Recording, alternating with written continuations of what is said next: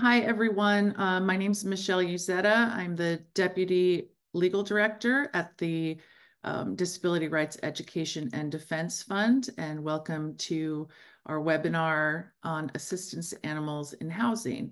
This is the second of 4 housing-related webinars that we're holding in the month of April in celebration of Fair Housing Month. Next slide, please.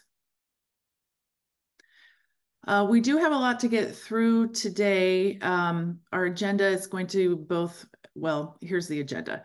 We're going to provide an overview of fair housing laws that protect the right of a person with a disability to reside with an assistance animal in their housing. We're going to highlight some relevant cases, and then we're going to discuss some of the current challenges that I know advocates are seeing, specifically pet screening, the use of pet addendums, and AB 468, which is a California bill that was enacted not too long ago. Next slide. So first, discussing a little bit the obligations under the Fair Housing Act, which is a federal law, and California's Fair Employment and Housing Act. Both the Federal Fair Housing Act and California's Fair Employment and Housing Act make it unlawful for a housing provider to refuse to provide reasonable accommodations to tenants or prospective tenants with disabilities. A reasonable accommodation is a change, exception, or adjustment to a rule, policy, practice, or service that may be necessary for a person with disabilities to have equal opportunity to use and enjoy their housing. And by housing, we are talking about both individual units and common areas, or that's necessary to help them fulfill a housing program's obligations. So for example, changing the due date for rent to accommodate someone who receives public benefits later than the first of the month would be the kind of change that's required as a reasonable accommodation. Or allowing a co-signer on a lease to meet income requirements. That's also something that might be required. A very common reasonable accommodation request is for the waiver of a no pet policy. So a person with a disability can reside with their assistance animal in their housing. It's a very common request. Next slide, please. I wanted to briefly go over the elements of a claim for failure to provide a reasonable accommodation, because it will provide you some context when we're talking about the cases that we'll be discussing today. So in order to show that you have had your right to reasonable accommodation denied, there's 5 things that you need to show. 1, that you have a disability, which is defined under fair housing law as a mental or physical impairment that substantially limits a life activity like mobility, the ability to work, self-care.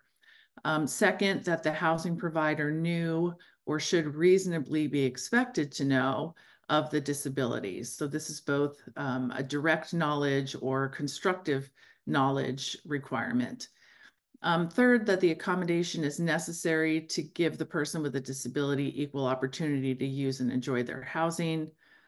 Fourth, the accommodation request must be reasonable, meaning it doesn't create an undue burden, doesn't fundamentally change the nature of the services of the housing provider, that it doesn't create a direct threat to other tenants or to property, that type of analysis. And then lastly, that the housing provider has refused to make the requested accommodation.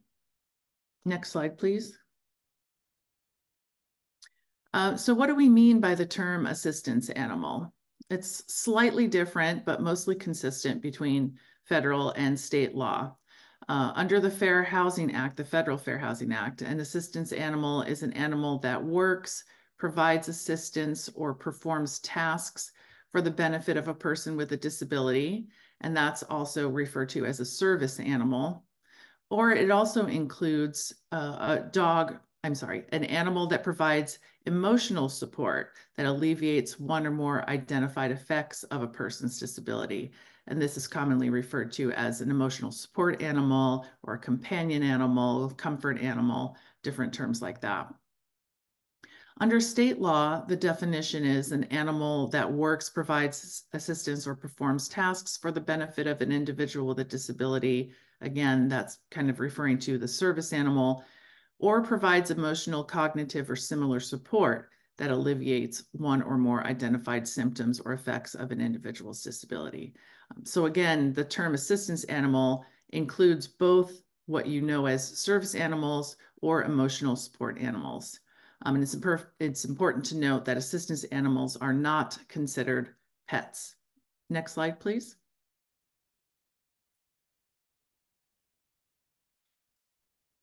Special training is not required to establish that an animal is an assistance animal.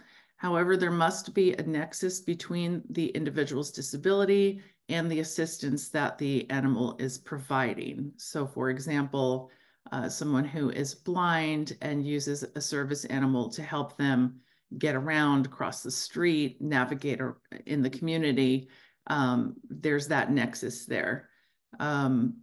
There's no legal requirement that an animal be registered or certified. So if a landlord is asking you for certification papers, registration papers, that is not something that exists. It's not something that's required.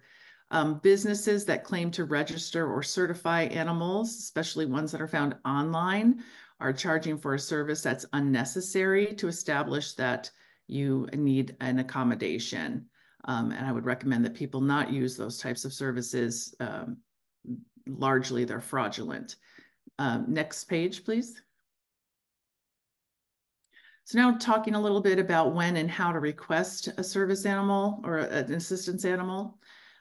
Housing applications that ask about a applicant's disability or specific accommodation needs would be illegal. That's not something you have to disclose at the application stage. Housing applications do often ask about pets in the household. Assistance dogs, assistance animals are not pets.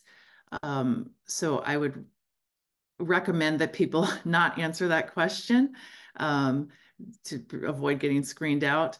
The stickier situation is when a housing application asks whether a household has animals and doesn't use the term pets. Because an assistance animal is an animal. So how do you answer that kind of question? I've had clients before who've left that blank because they did not want to disclose their disability or accommodation need at that point when they're applying for housing, only later to have the housing provider claim that they filled out the application in a fraudulent way. And those are a little bit tricky to get around. Been in mediations, been before judges who kind of lean towards saying, well, why didn't they disclose? You don't have to disclose your disability or accommodation need at the application stage. It allows housing providers an opportunity to screen you out based on your disability, and it would be very hard to prove at that point. Next slide. There is a case called Book versus Hunter, which is out of Oregon, which is helpful when you have a situation involving, whether or not a tenant or prospective tenant filled out an application correctly. In that case, the prospective tenant had their application denied because she did not disclose her need for a service animal on her application. The application form only asked about pets, and the tenant rightfully did not consider her assistance animal a pet, so she did not complete that part of the application. In the case, the court found that while the housing provider may have preferred that the applicant make her request on the rental application, that the Fair Housing Act does not allow providers to deny requests for accommodations or deny housing for that reason, for not disclosing on the application. And part of that is because requests for reasonable accommodations can come anytime. They can be made at any point from when you're applying to all the way through eviction stage. So that's that. Next slide, please. Another case I wanted to mention that has to do with the requesting of accommodation process is McClendon versus Bressler. This is a case that I've been litigating for the last 3 years. It's up on its second appeal right now. It involved a woman, Miss McClendon, and her co-applicant. They applied for housing, disclosed on the application that the household included a support animal. The landlord, Mr. Bressler, responded in email that it was his policy not to accept dogs, even if they were service dogs. And then there was a series of emails back and forth between the co-applicant and Mr. Bressler, where the co-applicant used terms like verified support animal, the ADA, reasonable accommodations, support and service animals are covered by federal ADA laws, reasonable accommodation requirements. It's illegal to discriminate against a prospective tenant based on the need for a support or service animal. Her application was denied by Mr. Bressler despite these communications, and McClendon sued. Next slide. Mr. Bressler argued that he was not liable for discrimination because he never spoke to Miss McClendon, who was the one with the disability, in person, and that Miss McClendon never told him explicitly that she had a disability. The district court granted summary judgment in the case against Miss McClendon, finding that Mr. Bressler had no knowledge of her disability, therefore he was not liable for discrimination. And we appealed that summary judgment order, and the Ninth Circuit reversed. The Ninth Circuit held a couple of things that are important. First, that it was of no import that Miss McClendon never communicated directly to Mr. Bressler.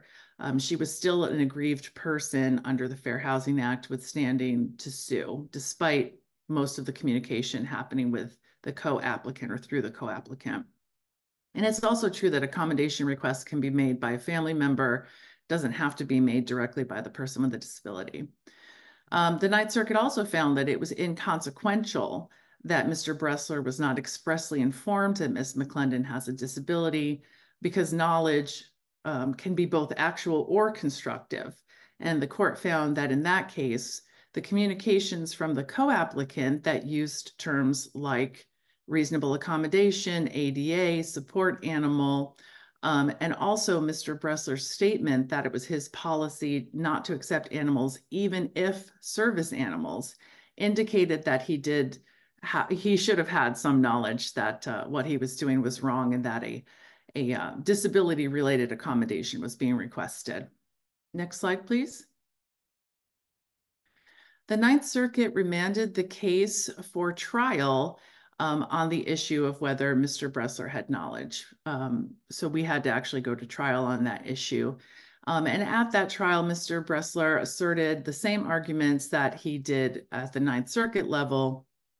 That is, that he didn't speak to Ms. McClendon directly, and he was not informed explicitly that she had a disability.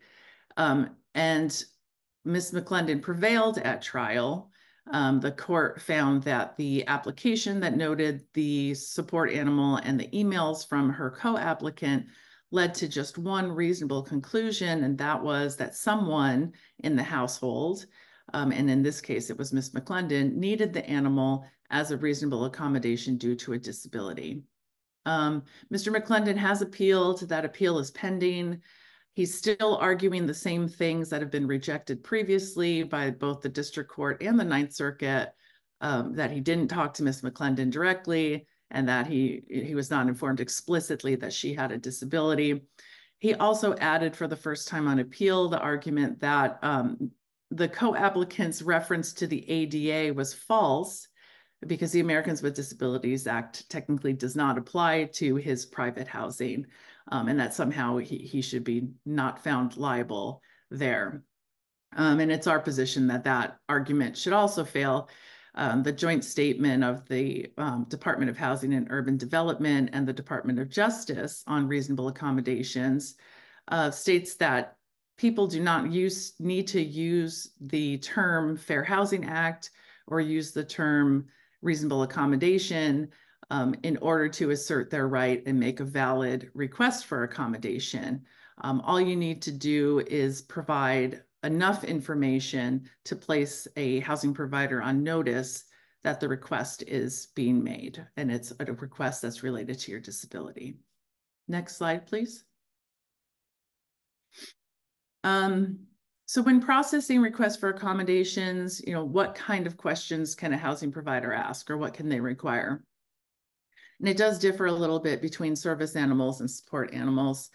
So if you're talking about a service animal, and again, this is one that's been kind of individually trained to meet an individual's specific needs, it performs a work or a task related to the person's disability. The housing provider can ask, are you a person with a disability? And they can also ask, what is the disability related task that your animal's been trained to perform? They can't ask an individual with a disability to demonstrate the task. They can't ask to see the dog and watch the dog perform or the animal perform. And they can also ask for reliable disability-related information if the person's disability or the disability-related need for the animal are not apparent. So someone who uses a wheelchair, who is using a dog to pick up items, that's pretty apparent. If it is a person with a psychiatric disability and the dog provides some kind of tactile pressure as an accommodation for the person, that's something that the housing provider cannot say, well, I need to see your dog perform before I'll believe it's a service animal. When you're talking about support animals, it's a little bit different. You follow the general process for processing reasonable accommodation requests. The housing provider has the right to know that you have some sort of disability and that the animal is necessary, reasonable, related to your disability. Support animals, generally, you don't have to provide evidence that they provide support or comfort. That's something animals naturally do. So that's not required. A quick note that things like animal vests or ID cards, certifications, those are not in and of themselves documentation of a disability or the need for accommodation. Those are, again, the type of things that people often sell online. Vests and ID cards are fine if you want to take your dog out into public and make it known so people don't ask a whole lot of questions. But they really have no legal import. Next slide, please. So what do we mean by reliable disability-related information? Again, a person's not required to disclose their specific diagnosis or disability. They only need to disclose enough information to document that they have a disability-related need for the accommodation, in this case, the assistance animal. So that documentation can come from a variety of places, including the individual's own credible statement. You can use documentation of the receipt of disability benefits like SSI or veterans benefits. You can also use documentation from a reliable third party, such as a healthcare provider, therapist, social worker, a non-medical service provider, member of a peer support group that you participate in, a parent, child, or other relative, someone who's familiar with your disability and disability-related needs. What is going to be reliable or sufficient is going to be determined on a case-by-case basis. Next slide, please. Before denying a reasonable accommodation request for an assistance animal, due either to a lack of information confirming a person's disability or a lack of information confirming the need for the animal, a housing provider is encouraged to engage in a good faith dialogue under federal fair housing law.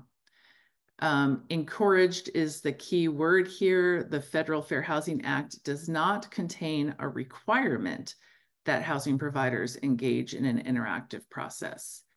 A couple of cases to highlight here. The first is Howard versus HMK Holdings.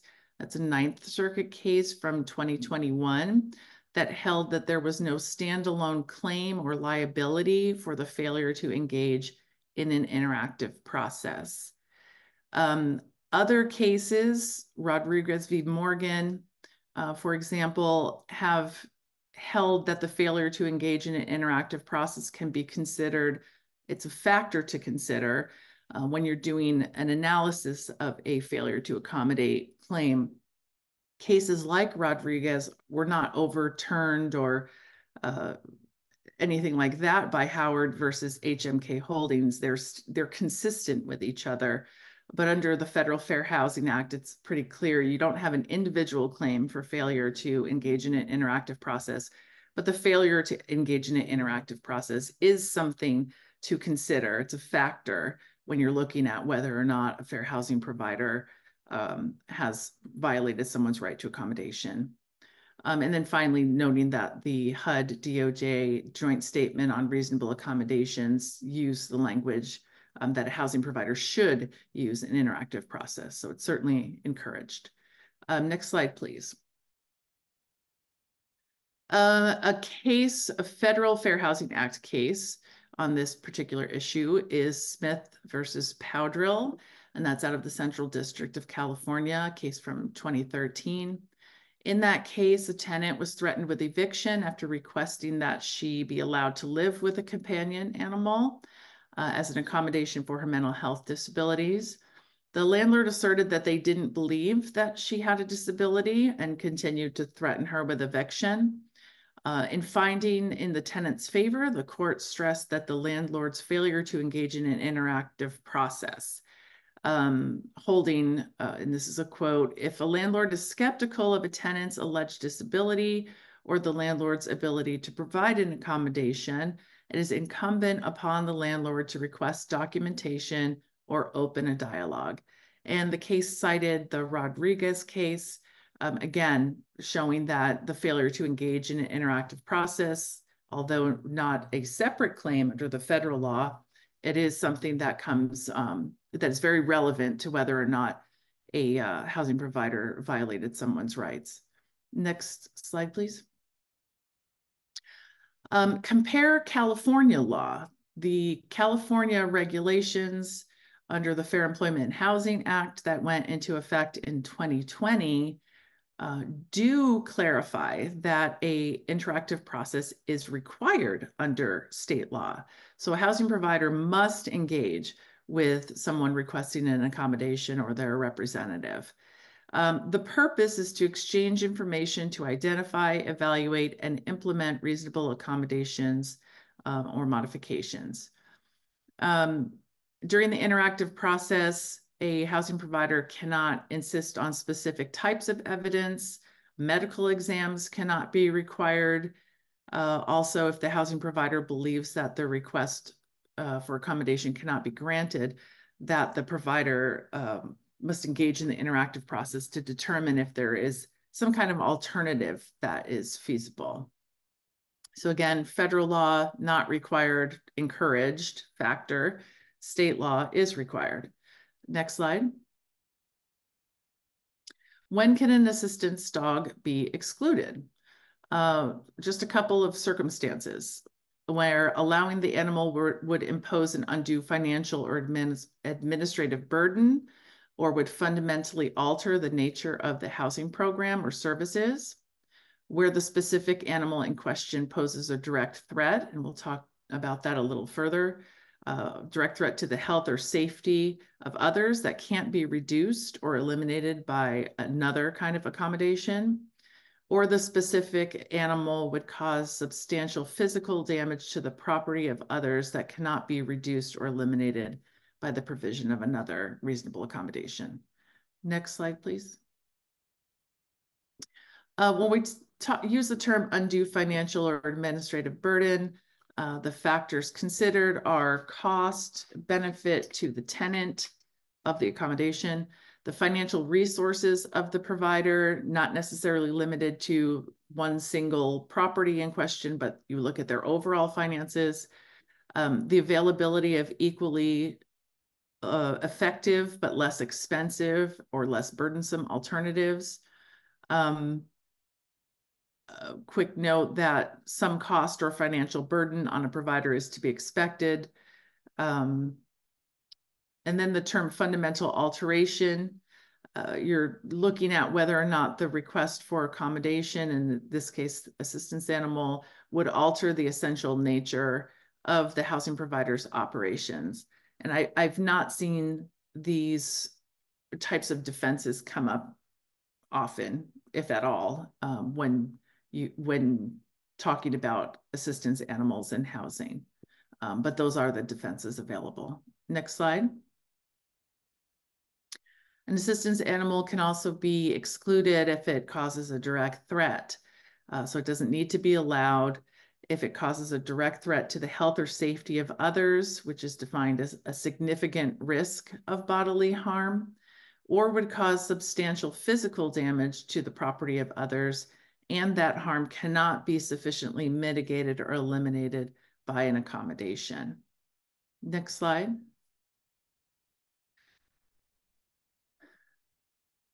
The factors that you consider when evaluating whether or not an assistance animal constitutes a direct threat include the nature, duration, and severity of the risk of the threat, the likelihood that the threat will actually occur, and third, whether there are any accommodations that would sufficiently mitigate or eliminate the direct threat, like limiting access or going a different route on the property to avoid certain interactions with other animals or people.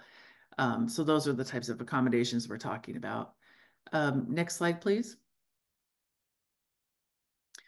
It does require an individualized assessment. The determination that an assistance animal poses a direct threat must be based specifically on the animal in question. It also must rely on objective evidence about that particular animal's conduct. You can't be making broad generalizations based on breed or size or weight, things like that, the age of the animal either. And the determination cannot be made on evidence that's so old that it's not credible or reliable, or on mere speculations or fears. Next slide, please. Assistance animals are allowed in all areas that tenants are allowed, unless it would create an undue burden or fundamentally alter the provider's services.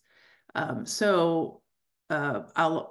sometimes gotten calls where a tenant is told they can have an assistance animal on the property, but they can't bring it into common areas. They can't bring it into the gym that's on site, or the laundry room, or in the pool area.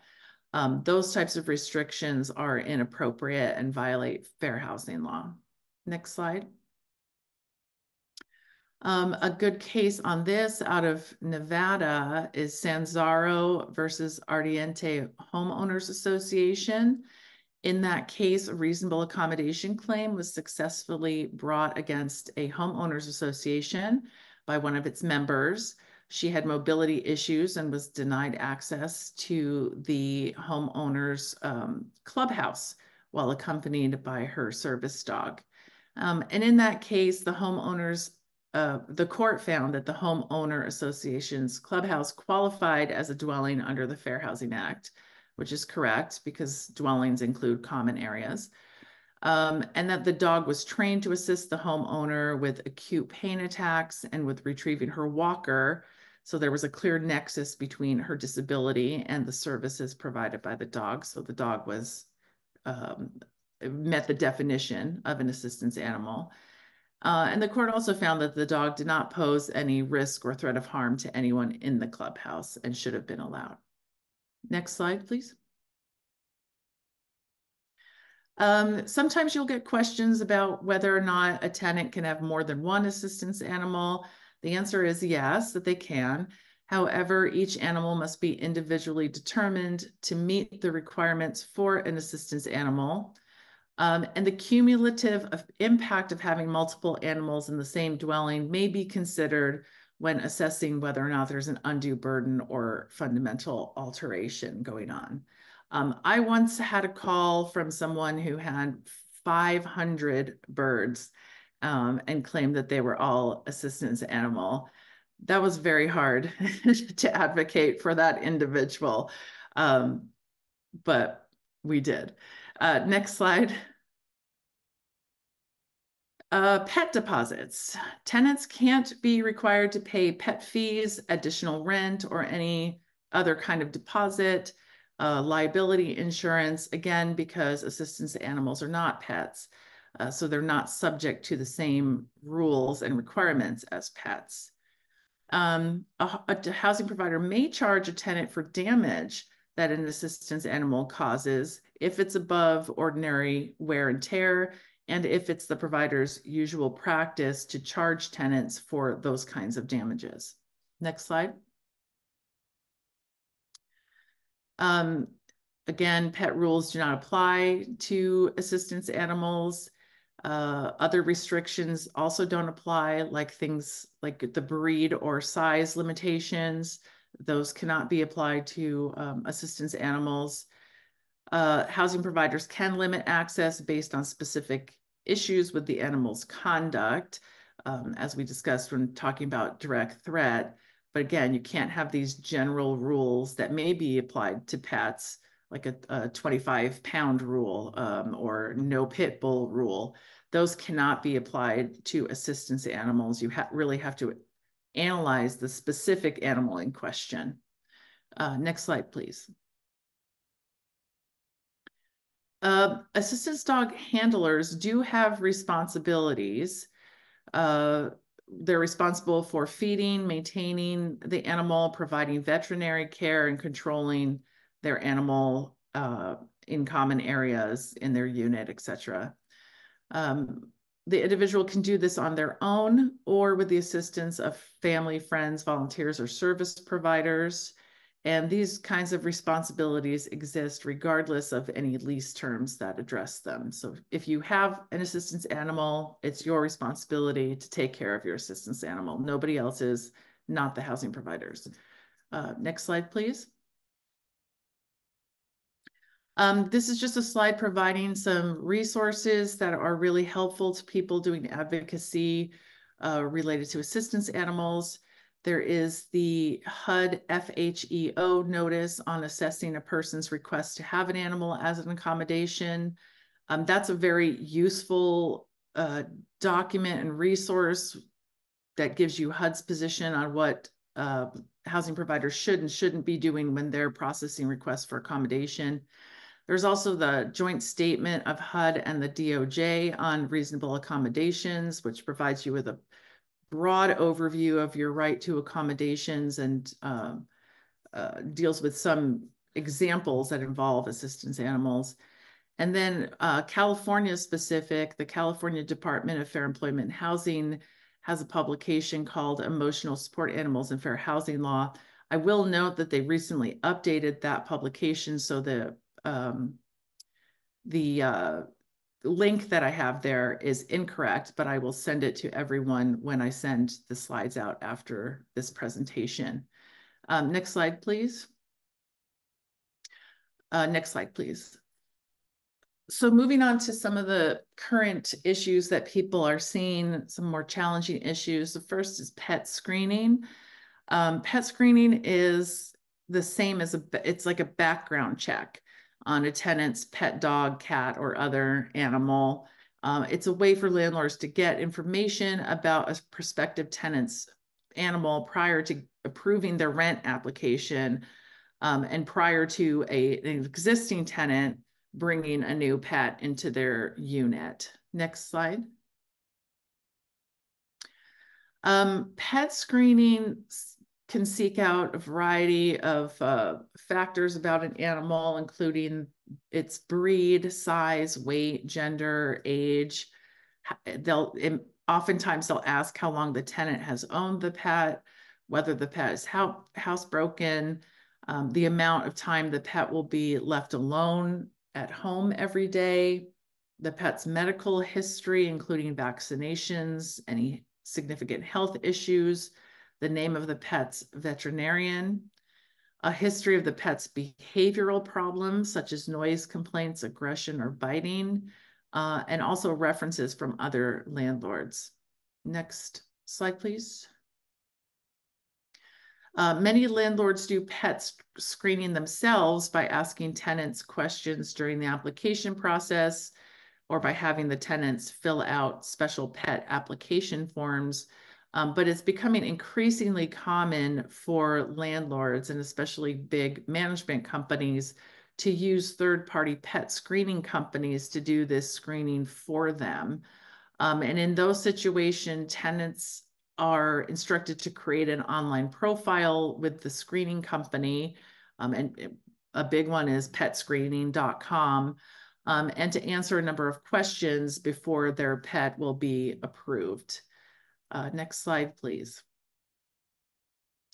So then there's a question of whether or not landlords can require pet screening for people who are seeking to reside with an assistance animal. And it's our position that landlords cannot require pet screening for assistance animals because people with disabilities who use those kinds of animals can live with those animals as a reasonable accommodation for their disabilities. They are not pets and they should not be subject to the same rules and requirements as ordinary pets. And we believe that requiring pet screening for assistance animals violates fair housing law. Next slide, please. Just to go over a couple of the reasons why we believe that requiring pet screening for assistance animals violates fair housing law. Under federal fair housing law and state as well, accommodations cannot be conditioned on the execution of additional documents. So requiring someone to fill out a pet screening profile and be approved in that way, it's an additional step, an additional burden that people with disabilities shouldn't have to do. And also because requests for reasonable accommodations need not be made in a particular manner. So if I'm a person with a disability asking to reside with an assistance animal and somebody says, well, we're only going to process your request if you go fill out this profile and go through steps A, B, C, that's requiring people to go through a process in a particular manner. And that is explicitly not something that can be required under fair housing law. Next slide, please.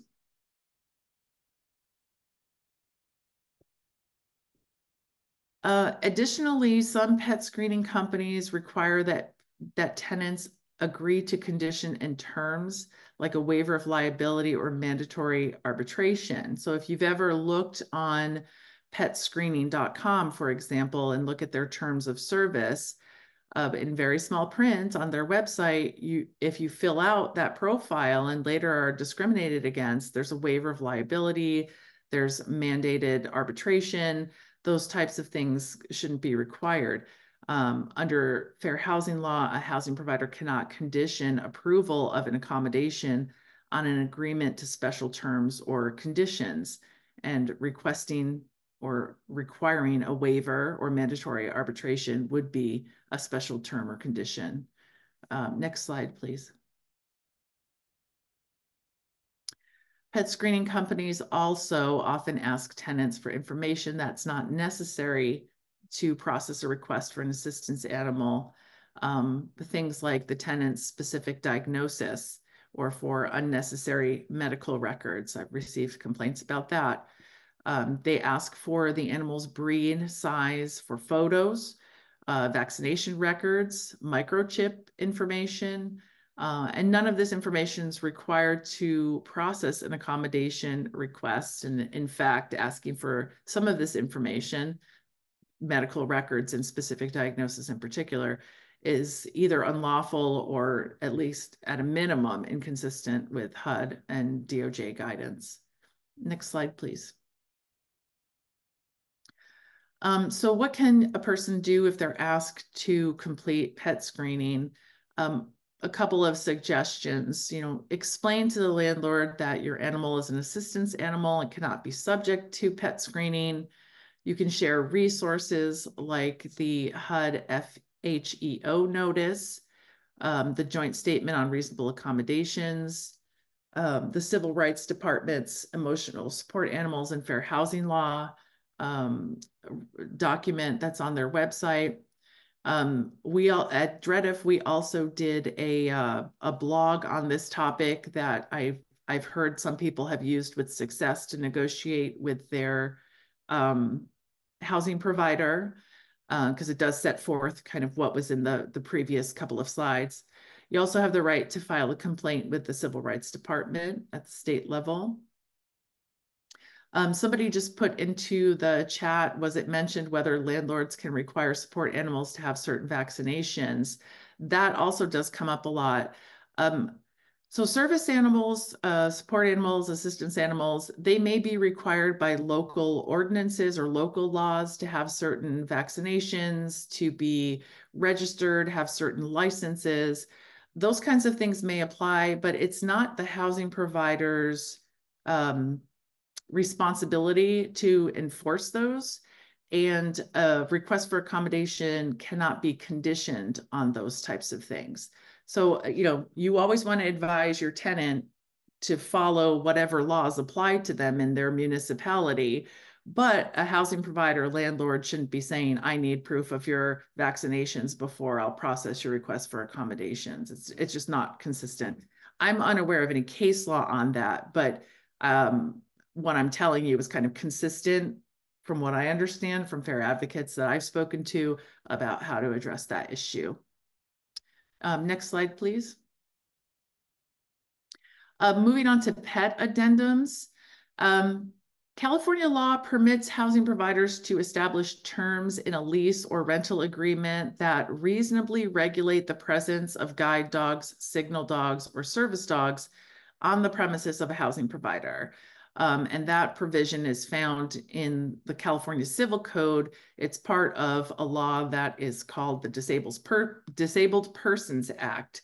I just note that because it's not information that is provided in the Fair Employment and Housing Act. It comes from another part of the California Code.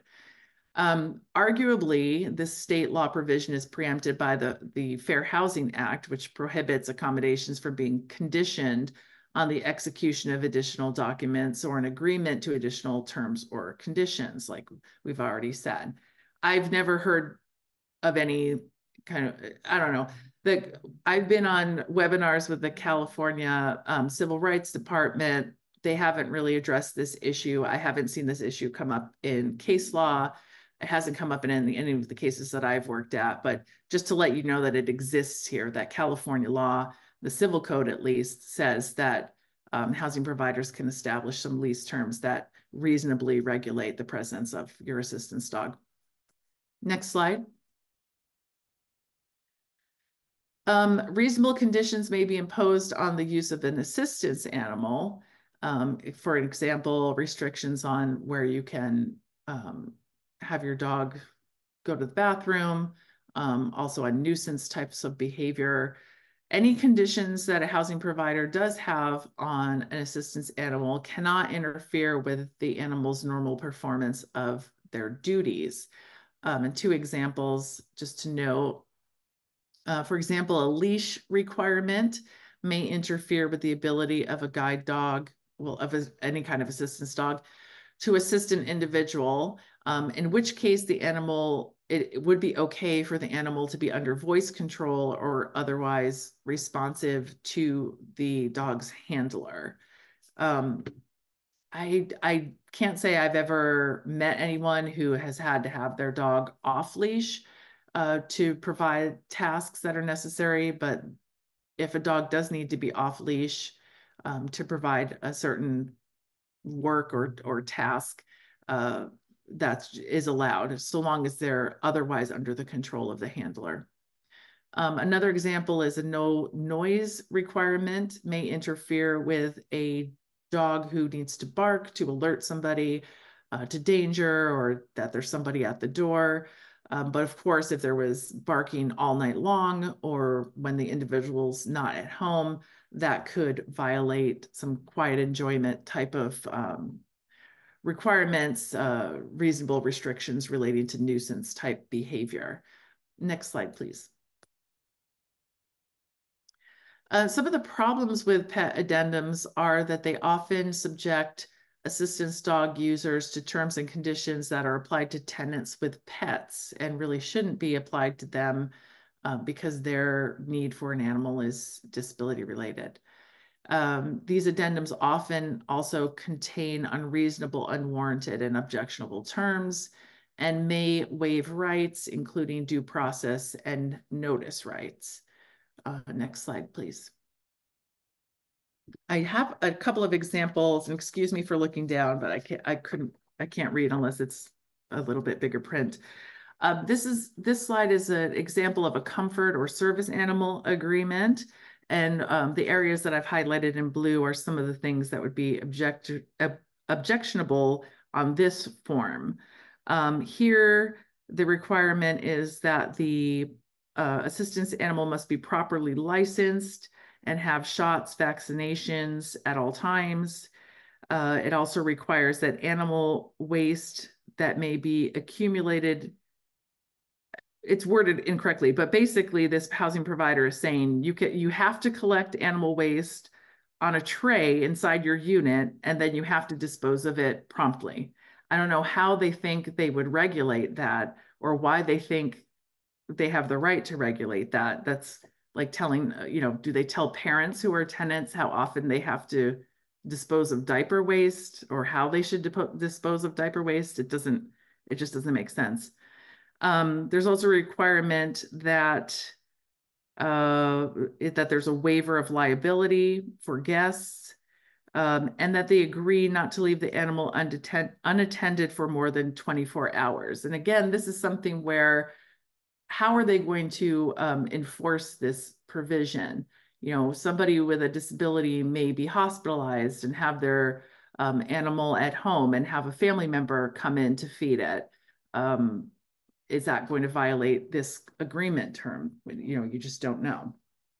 Next slide.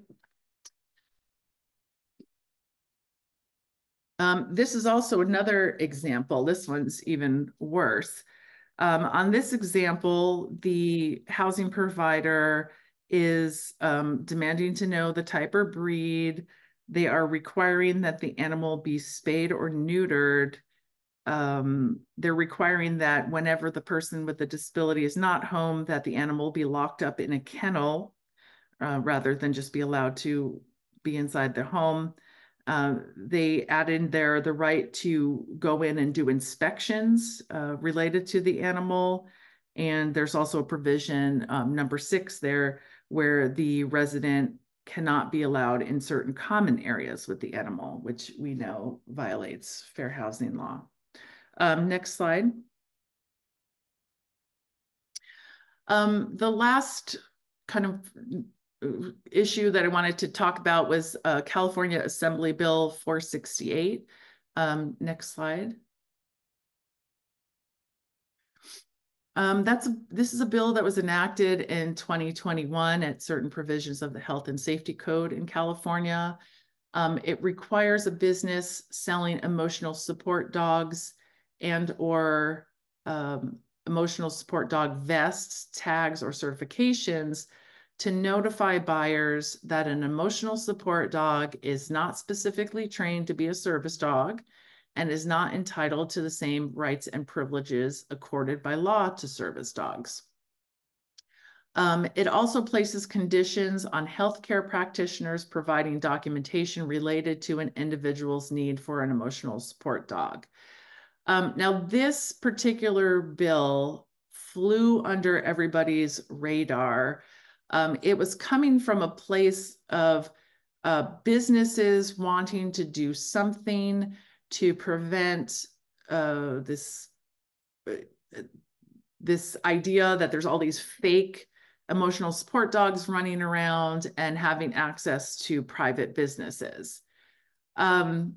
Neither state law or federal law that having to do with the right to animals in places of public accommodation like restaurants and stores and things, those laws don't allow emotional support animals to be in those places to begin with. So this is kind of an unnecessary bill that was passed. And I'm really sorry that advocates were not more on top of this at the time that it was happening, because it has created some issues in housing, as we'll talk about in just a second. Next slide, please.